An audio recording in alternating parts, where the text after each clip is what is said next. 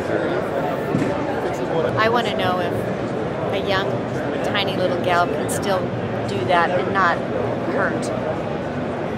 I doubt it. I think you still need to have a lot of good upper body strength. What we're looking at here is Tiffin has a Steadicam type device made for an iPhone. So you can get really smooth shots with an iPhone. They've got them for the flip cam or similar really lightweight cameras. Kim's demonstrating the one with an iPhone on it. And you balance it, those controls balance it. Hang on to it like that. Yeah. And very small, very lightweight. Your arm would probably never get tired holding that thing. And yet you can get a really smooth floating Steadicam type shot with this device. Turn it around so I can see the camera part too. And see it has this little gimbal here.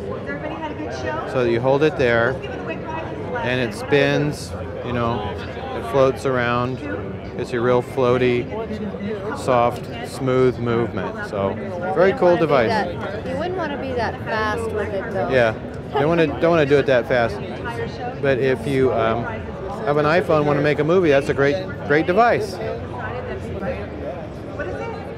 Here's this guy demonstrating stabilizer with the red one on it, the red camera on it. And what school?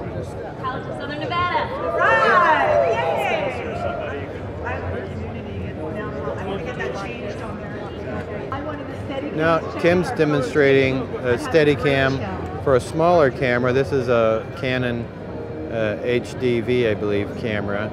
It's not really balanced. Yeah, it hasn't been adjusted really. It's not quite balanced, but it's a little Steadicam device where you can get a nice floaty, no, it's a Sony HDV, get a nice floaty shot without a lot of rigging, and it's probably not... And a small little person can do Yeah, Kim says a small person like her can do it. It doesn't take a lot of muscles to carry the thing.